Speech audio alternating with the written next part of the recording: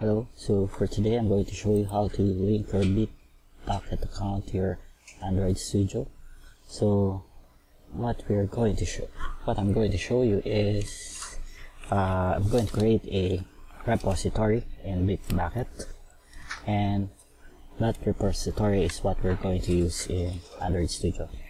Right, so let's go to Bitbucket. Alright, so I'm already logged in, and let's create our repository. So for this example, we'll just use a tissues repository. Let's call it tutorial 1. Keeping this private and choosing the repository as GIT. Android Studio also supports Mercurial, I think, but for this tutorial we'll show you how to use GIT.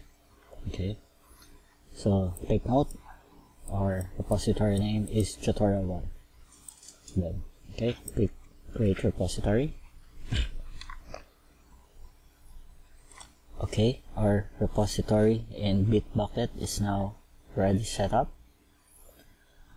So in linking our Android Studio and Bitbucket, we're going to follow the same process that we usually do, as if we're not using Android Studio. So what we're going to do is create the path to your project, initialize it using git init, and then add the remote repository. In this case, this one. So we're going to add it in our studio. Okay, let's open up Android Studio.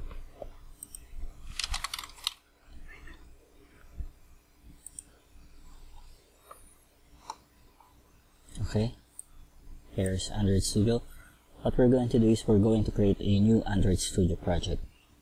Now, if you already have a project in Bitbucket and you want to check it out from Android Studio, going to select this option. But since this is going to be our new project, we have to select start a new Android Studio project.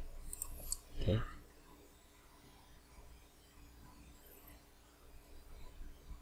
and our project name will be the same as what we had for our repository. Remember, I highlighted it before, so it's going to be tutorial 1. This one, the one that I've highlighted, is going to be the same as our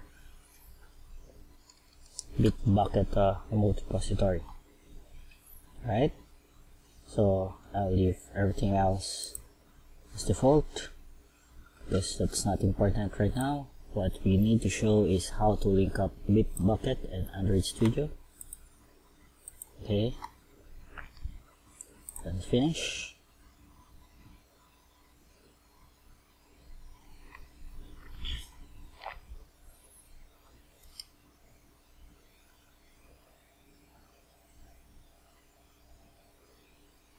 Okay, Android Studio is now loaded. So what we have here is a project on our local machine, and if we want to link this up to our Bitbucket repository, the one that we've just created, what we have to do is to initialize this project, just like what it says here. Initialize the project, and then we're going to add our remote repository. So if we're going to initialize it, we could do it from here in the UI by clicking the VCS menu option, then click enable version control integration, and then select git, okay, then click OK. What it does is, let's look at the version control window. What this does is it runs the git init command for us. So if you look at it here, it goes to the directory of our project and then run the git init command. Similar to this one, it went to the directory of our project and then run the git init command. Now, I'm going to show you something. We have these brown colors, for our files, brown, and here another brown. So when a file is colored brown, it means that it's not yet committed into our Git repo, and when it is already committed, it will turn to color blue. Okay, just take note of that. But today, let's go and start adding our remote repository. So we copy this URL, copy it. Now I'm not sure if there is a way to do this via the UI. I'm not that familiar, but for now this is what I do. So I copy the URL and then I open up the terminal. I just go one step and then I add it manually. Paste. And then that's it. So we now have a Git remote repository for this project. To verify, let's go and look at, I think it's remote-v. Okay, yeah. So we have now this URL for our remote. Okay, so next step is to commit our first set of files. So what we're going to do is we're going to commit it. See this one? Commit changes. It's the VCS icon with the up arrow. Or you can go also here and then there, commit changes. But I usually just click this button because it's much easier. So click it. No changes detected. Know why? Because all of our files are still not yet added into our repository. So just to be sure that we're going to add everything, let's go to the project view. So this is our project. Then right click on there, go to Git, and then add them. So if you look at the color, they all now turned to green. So it means we now have files added into our Git repository.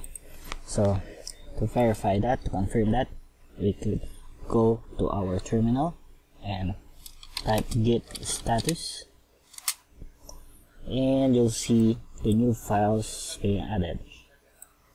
Now, these files needs to be committed. We can commit it. Click on this button, and then our commit message. It's just initial commit, usual. initial commit. Now you can go and proceed and click commit here, or you can do a commit and push. What I usually do is I commit and push, because I always frequently push code into my repository. Well, at least this one we're already sure that this is working, because this is the initial template that Android Studio has created for us. So let's go ahead and click this one.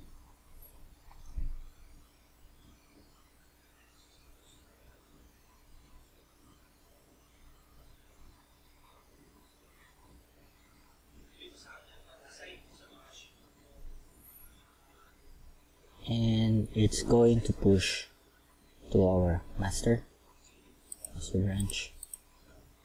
Or if you want to have a different branch, you'd click this and then type in the branch that you would like, and then it will automatically create the remote branch on GIT on Bitbucket.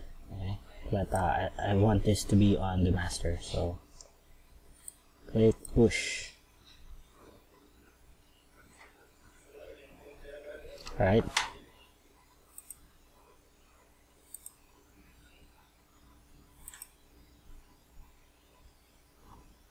Let's look. It should have the file's color turned to color blue,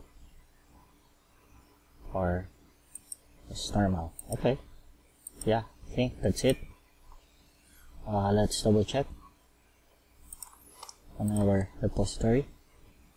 Let's look at our commits.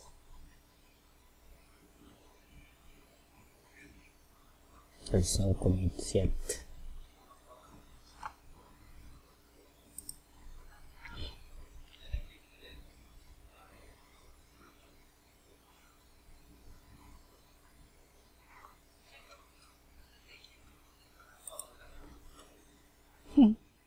I got an error in Bitbucket.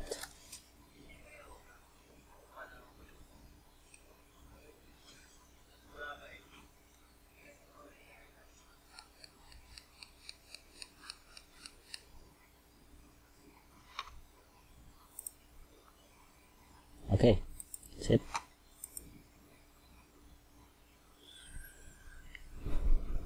We've done our commit, this one, but why is it that it did not push the code? Okay, let's try it again. Click.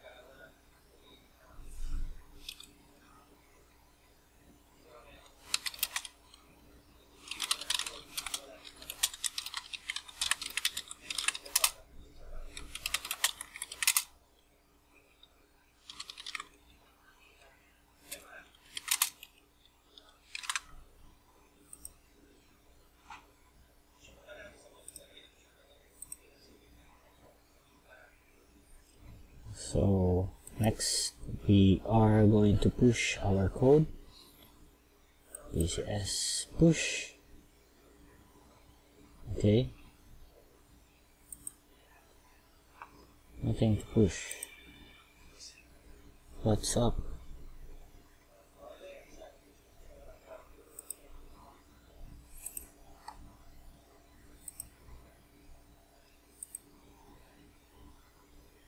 Let's do this manually. Git push -u origin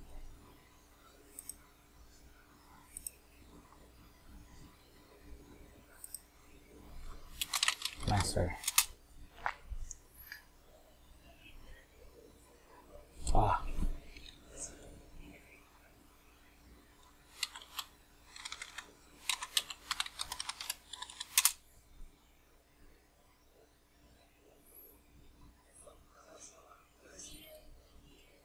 So for pushing our code for the first time, if we're going to push it for the first time, what we're going to do is do it manually, because we have to enter our password.